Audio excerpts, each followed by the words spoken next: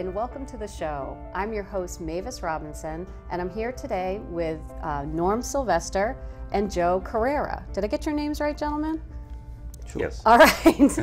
Thank you for coming to the show. We're going to talk to you both and find out about your experience with Bourne, and this should be a pretty interesting interview. So let's just address right now. You're dressed alike. You just good friends. You like to wear the same outfits. Why the white shirts and the blue pants? Actually, we're both on duty today. We're coming in here. I'm the chief of the Bourne Fire Department. Spanky Sylvester. Okay. Most people know me by my nickname Spanky. Yeah. And Deputy Chief Carrera, Bourne right. Fire. He handles a lot of the public relations and public information for the town of Bourne. Okay. So he's my, I hate to say it, right-hand person about dealing with media. Yeah. Sometimes it's better to have him deal with it because he knows the locals a little better than I do in regards to what they want to know, what they need to know. Yeah, yeah. And well, now you said that he knows the locals better, but you grew up in town, right? You grew up in Sagamore Beach? that is correct. Okay. So you were born here? Actually, I came from Wareham. Okay. Yep. Parents moved to Sagamore Beach. Yep. I'm going to say in the early 80s. Yep. In doing so, I'm a product of LF Hoxie School. Okay. And well, and I have to ask, the nickname Spanky, I mean, where did that come from? Spanky McFarlane. Uh-huh. Oh, from the Little Rascals. That is correct. Yep. You know, my mother's the oldest of 10 daughters. Wow. And my real name's Norman Jr. And my dad was a local policeman in Wareham. Okay. And the more they called me Spanky, it just stuck. Yeah. He hated it. Right up to the day he passed, he hated calling me Spanky, but it's one of those nicknames now. If I die tomorrow, Norman Sylvester passed. No Nobody one's would going to know who that is. Spanky died. Oh, what happened? Yeah, yeah. And that's just, in the fire service, if you have nicknames, that means people usually understand where you're coming from. We all have nicknames. Yeah, yeah. Some are better than others. Joe, what's your nickname? I don't have one. Oh, no. No, I don't know if that's a good thing or a bad thing. We got to get him a nickname. Yeah. So. No, but you didn't grow up in Bourne, but now Spanky said that you're familiar with the locals. How did you? Right. I was fortunate. My aunt and uncle and my cousin lived on Taylor's Point by Mass Maritime Academy, so I had exposure through them. And then my parents built a summer home around 1986. Yep. So right on Taylor's Point. Correct, on Taylor's Point. And then I moved down here while I was in college and commuted to Bridgewater. So from about 1990 on, so about 26 years I've been a resident, and I just love the town. It's just, it's a very special place, as I know you know. Yeah. Growing up here myself, and recently coming back. So you started in Sagamore, but then you must have left if you're not familiar with the locals. Well, what happened was I was a full-time firefighter in Wareham. I was here, and I hate to bring this up, during the time when the town took their first big hit when 2.5 came in. Yep. Yeah. I lost a lot. 16 of the younger firefighters were personal friends. Wow. Yes. From where? The Wareham Fire Department? No, from Bourne. Oh, from Bourne. They were all laid off. Yeah. And then we were talking like we were. When was that? Was that back in the 90s or? It was 91. Or 90, 91, right? So in that area. Yeah. 90, 91. And you were already a firefighter I was at that full-time time. in Wareham. Okay. So to lose that many friends really impacted me. Yeah. So I worked for a fire district. In doing so, I was a young firefighter. I was bored in Wareham. I loved the local kid, worked there, but I was bored, so I went to Hyannis. Okay. Which was another fire district, but it was busier. I also wanted to learn the EMS systems. I always made a joke when I left Wareham that when I come back, I'm going to have an ambulance in both back pockets. Because, and they thought I was kidding until they realized, hey, he's in Bourne. Right. So it was a perfect fit that in the back of my mind, I still to this day as the chief, that always sits with me about losing that many guys. Yeah. And it's a great department, but they're still having that void now. We're still trying to fill. So you're still recovering from that? Wow. Very much so, and people don't realize it. Yeah. Where we have a very young department, I got a huge space in between where I would have had time gradually. Right. Where then some of the older guys now are at that retirement age. Right, so you're going to lose people. I can. So I've been asking some of them to have to stay. Can you give me a year? Maybe, just so I can groom the newer ones so they can learn the job and be more proficient at it. Yeah. The deputies, the officers, actually all the five, everybody in the fire department has been phenomenal. How long have you been chief? Oh, I started last February, a year ago February. Yeah. I think the 28th of February. Oh, okay. All right. Yeah. So you're. So it's been a little over probably a year and a half. In doing so, I waited a whole year to evaluate the entire department. Yep. It's like everything else coming in. Right. You don't want to make too many changes No. before you get the You need to see what's working, what's not. Yeah. And now this is the year of implementation. Yeah. So we're starting to do some changes to move forward. And the department's been very efficient with the number of calls and the people, the personnel we're trying to maintain. Yeah. Yeah. Because like everything else, one of the biggest changes of the town of Bourne is the number of people who are actually making year-round homes. Okay. Yeah. The businesses that are actually coming in for permitting. Right. People don't realize the amount of work that these firefighters and us still have to do now. Yeah. Yeah. With inspections, with public education, as well as dealing with medicals and trying to still deal with the emergencies of the town of Bourne. So you see people are taking summer cottages and saying, all right, we're gonna make this our year-round home. They're seeing an increase in that type of. That's one way. Yeah. But they're also looking at, we want to downsize. Okay. Right. So if you're in the city, if you own a bigger house, well, you come back here now, you want to retire to the Cape. Yeah. Yeah. And Bourne's a perfect community because there's still a lot of homes. It seems like a lot more real estate movement, in my opinion, from what I'm seeing over the past year. Yeah. Yeah. Yeah. So I think it's interesting. You know, when you say Bourne's a perfect community, and I'm recently moving back to Bourne after having been gone for some time, and I am really falling in love with the town.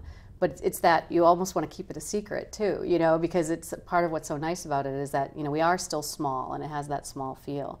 So, you know, for you as a young man deciding, you know, you must have been in your early 20s when you said, all right, this is it, I'm going to live in Bourne. How did you make that decision? What was it about? I was dating a girl. Oh, so that'll do it. that would bring me back and forth from yeah. college. And, you know, my father, it mentioned the police and fire exams, and I thank him at least once a week for directing me towards those professions, because it's a great job. I'm very fortunate.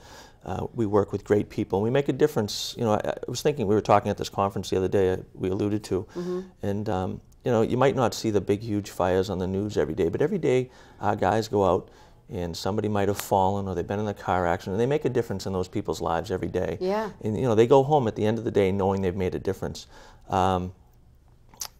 It's just it's a great community to live and work in. Yeah, yeah. And you're close enough to everything. You know, we were at the airport. You can go to Boston. You can go to Providence. Right. You can go down Cape. And I do agree with you. I don't think a lot of people realize how great Bourne is. They think of the Lower Cape or the Middle Cape. And you know, my best friend relocated from Canton. His parents now live in Canton. Yeah. I didn't mention on the show, but being a Canton guy originally, going to Canton High and stuff, I'm amazed when I go out on calls and I'll meet people that were originally from Canton or up that way. Yeah. For retirement, a lot of people like this area. Yeah, yeah, yeah. It does feel like sort of I don't know. I think it's the best kept secret on the Cape, but the word's getting out. So, oh, interesting. But you know, you bring up a point with this, with the words getting out. I mean, our population is now around 20,000 people year-round. Right. And then we see that spike where it at least doubles in the summertime. When I first got on the fire department 24 years ago, we were doing like 1,600 emergency calls a year. And last year, we were just 73 calls shy of 5,000 calls. Yeah. You know, and it's just, with an elderly population, the ambulances are going all the time. I mean, we'll break 5,000 calls this year, I believe, and you know, we're doing it still with the same manpower. And the great thing about the town of Bourne, well, one of the great things, the canal, which we all love, really hampers our responses. Oh, right, because you have to worry about both sides. Right. Yeah. And traffic, unfortunately, is not just a weekend summertime thing anymore. It's year round. I mean, you see it on Tuesdays, Thursdays. And now, are there ambulances on both sides of the bridge? Or are they, okay, so your main station is in Buzzards Bay, is that correct? For now. For now, okay. Is that one of the changes that we might see? What's happening is July 1st we'll start rebuilding the Sagamore station. Yeah. In doing so, we're actually finishing the plans this week about how that'll become the main headquarters station. Oh, okay. It'll become ADA compliant. Yep. I know it's a change for a lot of the locals that have gotten used to coming into Buzzards Bay, but we're streamlining a lot of our operations where it's one of the slowest stations of the three that we have 4 stations, but the 3 man ones 24/7. Yep. It's a little bit slower. Okay. So I'm going to be bringing the deputies with me to the headquarters so they can still continue to do more of the administrative component, Okay. which I need them. Right. That means the 2 lieutenants now that are working will be assigned to Buzzards Bay and Pocasset Okay. with firefighters. So you've got Buzzards Bay, Pocasset, Monument Beach, Beach, and then the Sagamore. Yep. Right. Yep. So we're reallocating the personnel. We're keeping them, moving them around based on the number of people on duty. Yeah. So with that, we're still working out some of the logistics. Yeah. You know, what's the better station to put additional equipment in? I listen a lot to the members who have been here for the amount of time. Yeah. They have to sell it to me, Right. which is kind of, I hate to say it's kind of cool, because if they come with a problem, you better have a solution for me. Yep. Don't just come and complain. Yep. I want to know what your solution is, which is unheard of because it makes it think of both sides. Right. Right. And sometimes they're very good at that. Chief, this is what we think. Just because I happen to have the 5th bugle and he's got 4 and I got 5, that doesn't matter. In other words, we work very well together, all of us. Yeah. And I'm just putting my hands to Joe because he's to the left of me. Any one of the deputies or officers or firefighters can have the means to approach me Yeah. Yeah. and talk to me. Yeah. Because they might see something that I don't know. Yep. Yep. And I've empowered them a lot. Yeah. Yeah. And that's in doing so, it makes my job a lot easier. Yep. As the, I say, manager of the department, Yep. department head, Yep. my goal is to make sure that they work in a safe environment, they get the right equipment and tools. But more importantly, they don't forget why we're here. And that's a big thing. We're here for the citizens of the town of Bourne. Yeah. Whether they like it or not, our goal is to provide a service to you Yep. Yep. as a taxpayer. Yep. And sometimes we lose focus, and that's my job, to put them back on track. Right. You can get caught up in the day-to-day tasks and goals, and yeah, you forget about that big picture. Yeah. And the big picture is life safety, and also to make sure that the citizens get what they're paying for. Yeah. Yeah. Yeah. You had asked about the ambulance. Yes. All of our personnel are cross-trained. Okay. So, everybody's an EMT, or we're very fortunate. Out of 45 full-time people, I think the numbers would probably be roughly about, with the new hires, about 38 are all paramedics. Oh, wow. And the remaining, my math, what's that, 7 will be EMTs. Our department is, we really provide a lot of great services. I mean, they're paramedic, firefighter-based ambulances. 3 are staffed 24 hours a day. Those same firefighters are staffing the fire engines, so you're getting 2 for 1. They also staff the fireboat when there's water emergencies. Oh, I didn't think about that. Hazardous materials. Yeah. They're cross-trained, and when you think of almost any emergency in the town, the fire department's involved in one way or the other, whether it's EMS, hazmat, fire. Yeah. Well, I have to say, when you think of fire department, I mean, a fireman, that's one of those jobs that when you're a kid, you could decide to be a policeman or a fireman, and you think about the red outfit and the red truck, and you think fire. And I almost feel foolish that it didn't even occur to me. Of course, you're the EMS aspect of it is probably, it's equally as important and more used by the citizens. So we forget you're the ones out rescuing us when there's a non-fire emergency as well. Yeah. And you said something where very unique, where the firefighters are very close with the police officers of the town of Bourne. Yeah. I have to mention the DPW workers. They've been very good when I need help. There's certain equipment I don't carry. Yeah. I can't have it all. Yeah. But I pick up the phone and I call the DPW director and I say, hey, I need this. Yep. I get traffic backing up on the bridge because there's an accident at the foot of the bridge. I need help. I need this road opened because the ripple effect. Yeah. Because this is such a unique situation where an accident on one of the bridges will impact the other bridge. Right. Just like that. Right. Where it's going to take hours to clear it up. Yeah. So with that, we call the local resources. Instead of waiting for the state Yep. where they have to come out of Taunton or wherever they come from, Yep. I can pick up the phone and call the local DPW. Yeah. People forget them. We don't. Yeah. Because they've always, hands down, whenever I needed help, been there to assist us. Wow, that's awesome. That's really amazing. And that's the little things that, as a taxpayer, they don't realize. Yeah. Sanders, dump trucks. I need sand. Yep. I need cones. Yep. So that they can redirect traffic. They can seal roads with barriers. Stuff that we don't have. Right, right. That sometimes they're utilized. Yeah, yeah. And that's one of the big changes where people sometimes don't realize how a lot of the agencies intertwine. Yeah, yeah, that's amazing. That never would have occurred to me that they would have been an important part of your strategy. Oh, because I have to look at this, and we made the comment about the canal as two separate towns. Right, right. And that's how I have to run this. Yeah. We're actually managing two separate communities. Yeah, yeah. Because there could be something going on in Pocasset, Katomet area, and something going on in Sagamore Beach. Right. There could be something at Buzzards Bay. We still have to look at the academy. Yep. Because the number of students that are there, the number of visitors who go there to, fish or just look at the water on the canal, the number of faculty. Right. Okay. We're talking thousands of people. That's a concentration of people right there. Yeah. But that's continuous. It's not like a constant break. Then we add in the special events, the PMS, the MS. Yep. So when people look at Bourne, everybody says, "Oh, it's just a drive-through community." Okay, yeah, you're driving to the Cape. Yeah. That's fine. Yeah. But remember, it all goes through this community. Right, right. Yeah, it's a drive-through you have to drive through. Yeah, yeah. And I could see one of the changes we talked about prior to, if I was a local, and I'm trying to get around and I'm upset because now they're learning all the back roads, the secret roads that we used to only know. But with GPS, now everybody's on. Right, yeah, yeah. So those little shortcuts that we had are gone. Yeah. So, the chief mentioned the inner workings of the town departments, and that is really a great thing about this town as well. I mean, he alluded to the police department and the DPW, which we do have outstanding relationships with them, but I don't think there's a department that you could name that we don't. I mean, we met last week with the DNR regarding water rescues. We deal with the schools all the time for fire prevention activities, the Board of Health. I mean, you could go on and on.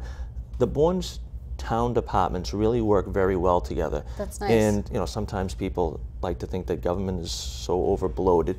It's not. Some of these departments most of them are bare bones. I mean, but they really work well together for the residents. Well, I had some experience working in state government in New Hampshire, and I can say I ran into a lot of frustration with what felt like an overblown bureaucracy. This person had a plow truck that we could use, but we couldn't ask them directly. You had to go up the chain, and so it's actually nice to hear that Bourne does not suffer from as much of that. Why do you think that is? Do you think everybody sort of like a small town feel? We all have the same goal, or? Our goal is to provide the service to the community. I also feel that through networking and actually sitting around and having discussions prior to, you build relationships. Right. Hey, I need help, or what do you think? Oh, we're going to have to do certain inspections. Can you come with us? Let's do it all at once. Yep. Because it's a lot easier to deal with the business owner, to have them deal with it once instead of doing it 4 or 5 different times. So the health department goes at the same time that you, or the electrical, or somebody from the building. This way, it's just easier and faster. Yep, yep. Now, if I have a question, I'm not sure if this is a code or a regulatory issue. I'm not sure, and it has to deal with the Board of Health. She's right there. Yeah, If she's got a fire question, hey, is this safe, this electrical cord? Is it supposed to be there? Right. No, or yes, it's okay. We can look at the electrical inspector. Yep. So this is some of the ideas that when I came in, I actually brought with me from the town of Barnstable. Yeah, yeah. We used to have burst teams where we'd go out certain properties that were really bad. We go as a unit, and we'd go there and look because they would be renting to some of the students who came from other countries. And is it safe? Is it? Our goal is to make sure it's a double-edged sword. We don't make the codes a lot of times, but we have to enforce them. And people were a little, I'm going to say, nervous about, well, why are we getting enforced on this now? Yeah. Well, the code is there. Codes change, but also our job is to make sure that people that come to Bourne to visit, for tourism, to rent, are safe. But more importantly, the employees who work for these businesses are safe. Yeah. But also we're trying to protect the businesses' investments. Yeah. So it's a I call it three-pronged approach. Yeah. Yeah. Which is sometimes difficult for Well, them. I love that collaboration with other departments, though. That's great. You know, if you've got a business owner that needs, you know, 3 or 4 inspections, getting them, you know, even overlapping 2 of them would save time. Right. You know, you could turn a 4-week process into a 2-week process and get up and running sooner. And so I'm very pro-business, he'll tell you. Yeah. You know, very pro-business. And that's the hard part. Yeah. Sometimes it's not me, but I'll show you in the code or what we have to do and why. Yeah, yeah. This is to protect you later down the road. Yeah. You know, you mentioned something, we were chit-chatting earlier before the show about how sometimes when you live in an area, it can be hard to see the changes that occur over a period of time, but when you leave and come back, it's easier to see what has changed. Just from a personal perspective, what do you see some of the biggest changes in Bourne that have been since you first lived here as a kid to now? Driving in here to do this program today. Yeah. Looking out at the Cody School. Oh, right, I know. Enough said. Yeah. The plans, you know, I got 80 pounds of paper for the new development they're putting in. Yeah. I remember that school because my sisters used to go there. I used to go there and, you know, when they were playing sports. Yeah. That's the one, like, you know, it's kind of interesting because Joe's dad and my dad knew each other. Oh, really? So it's little things like that where